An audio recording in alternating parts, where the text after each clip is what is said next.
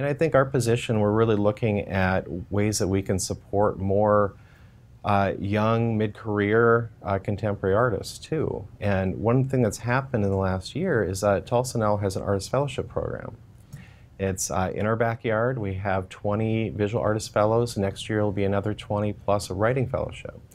And having artists from all over the country staying for a year in Tulsa, we're finding ways that we can tap into them in, I think, a much more effective way.